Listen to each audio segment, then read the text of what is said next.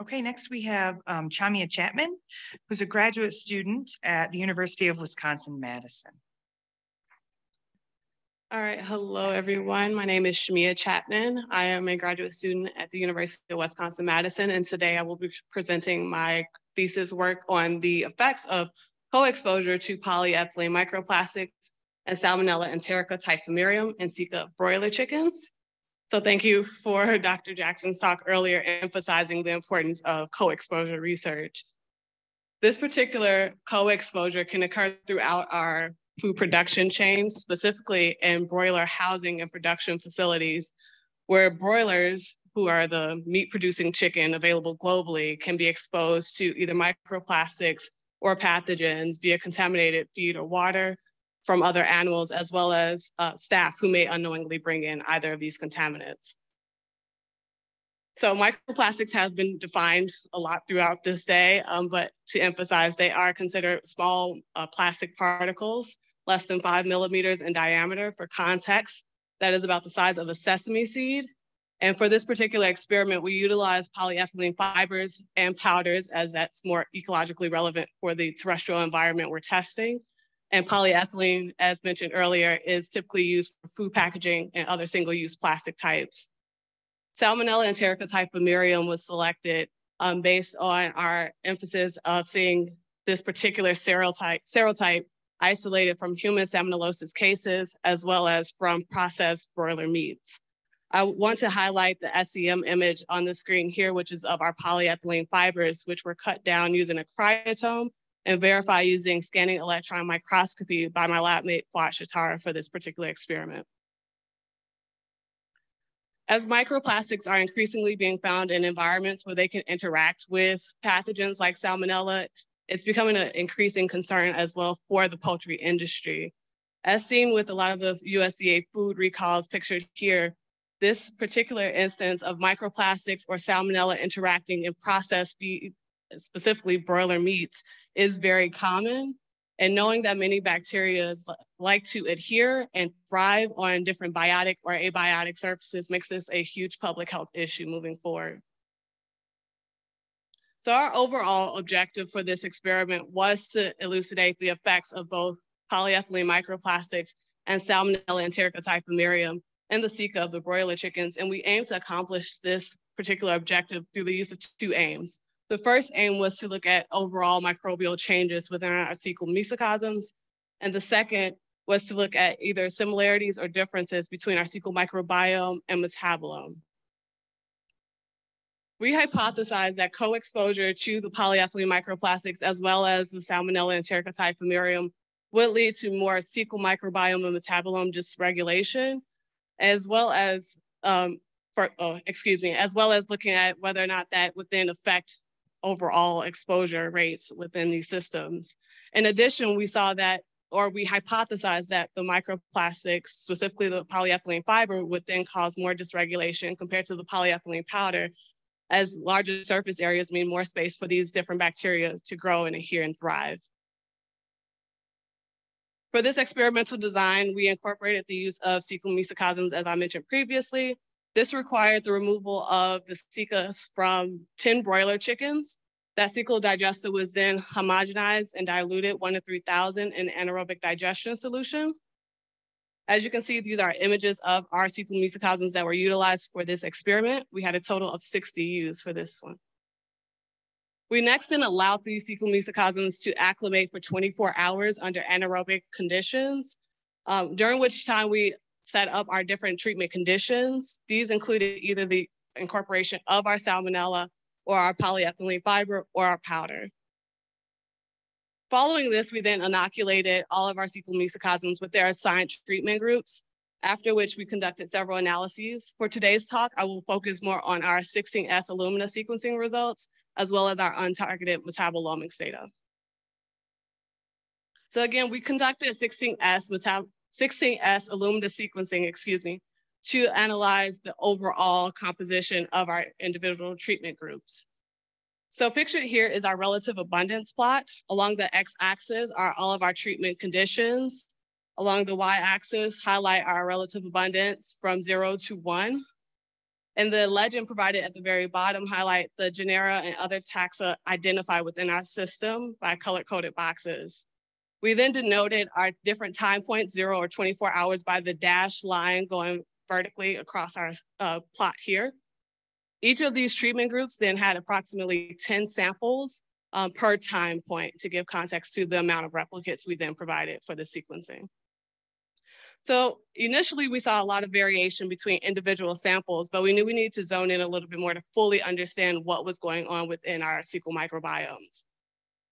Based on a lot of literature searches, we noticed in dietary fiber studies using either human or even other species, different microbiome samples, they focus on two taxas. The first was Bacteroides, and the second were the firmicutes. By focusing in on these two particular taxa, we then saw a greater variation of the Bacteroides within our system, specifically seeing that our PE fiber groups had a higher abundance of our Bacteroides. The next step then was to take a greater look at these phyla on a more zoomed in level. But by then plotting the mean relative abundance of these phyla, I was able to zone in on the firmicutes and Bacteroides a little bit more specifically within these systems. So again, with this mean relative abundance plotted along the x-axis, we then have all of our phyla along that y-axis in this plot. We do see again that our two treatment groups of interest at this point, our PE fiber containing groups, do in fact have higher levels of Bacteroides present within the system.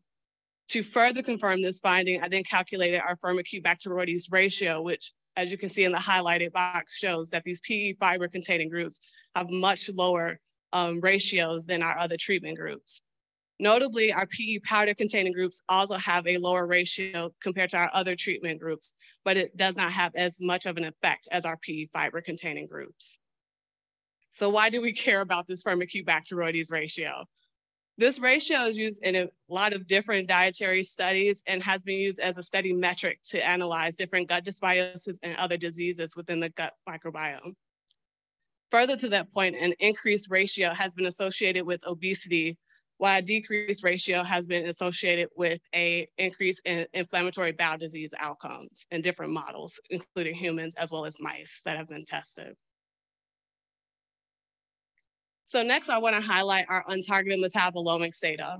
We conducted untargeted metabolomics using mass spectrometry to get an idea of our total presence of small molecules within our individual treatments.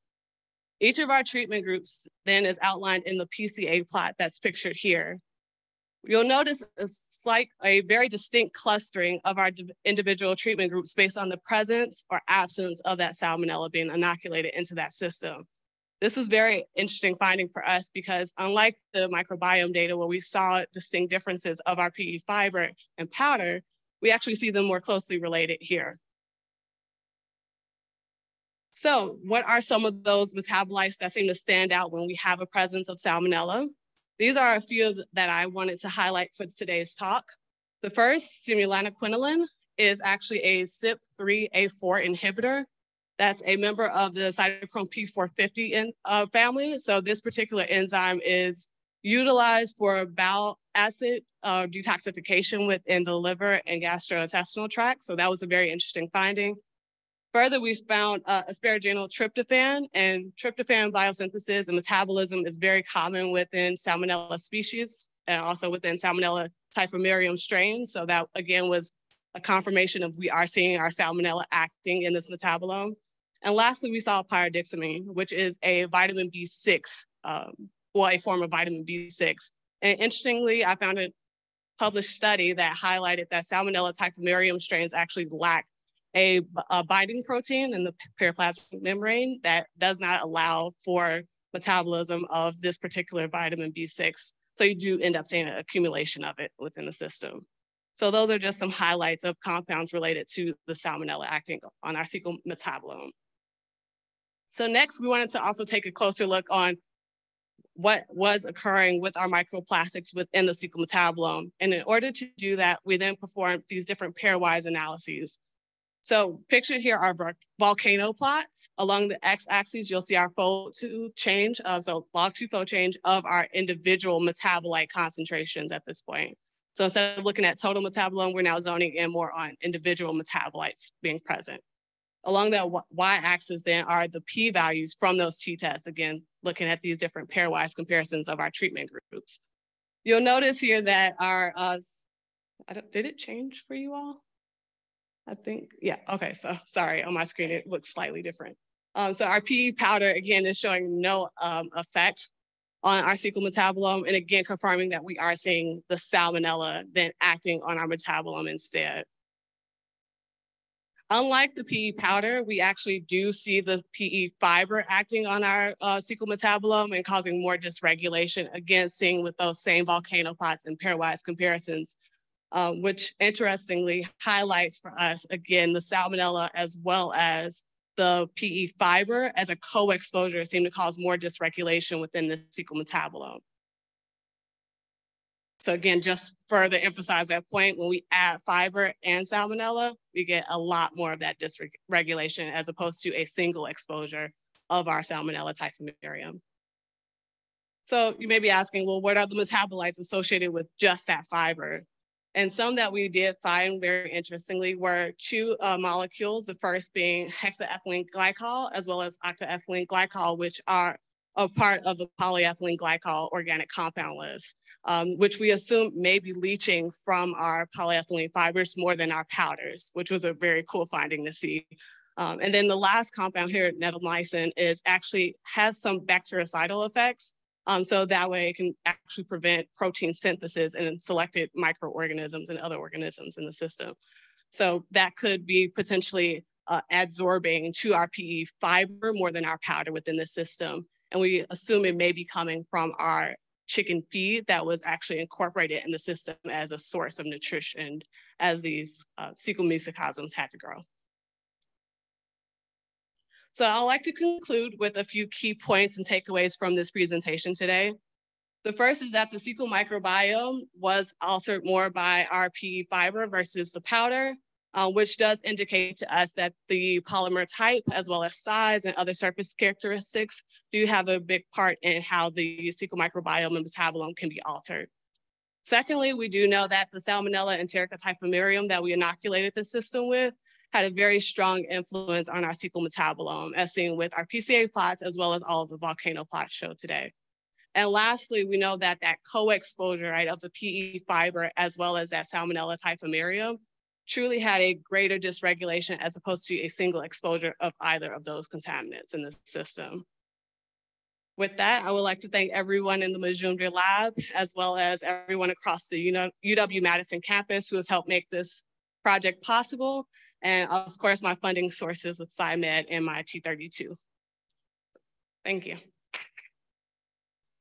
Okay, so your data shows pretty strongly, right, that the presence of the polyester fibers affected both the composition of the microbiome and then the metabolome. What do you think is the mechanism? Like, what about the plastic is affecting the microbes? Are there chemicals that are leaching off of it? Do you think it's a surface interaction? Is there something else happening? Like, what do you think is going on? Yeah, that's a great question. And it's that's sort what of, I want. Yeah. We can't say for certain, right? But we do think that there are a lot of characteristics that play a part in this. Having seen those polyethylene glycols, we know there is some sort of leaching, which could also affect both the microbiome and metabolome, but it's no doubt based on a lot of literature and what we're also seeing that those surface characteristics of the fiber versus the powder could also play a big role in that as well. So it could be a combination of everything in a sense. Yeah. Thank you. All right, thank you.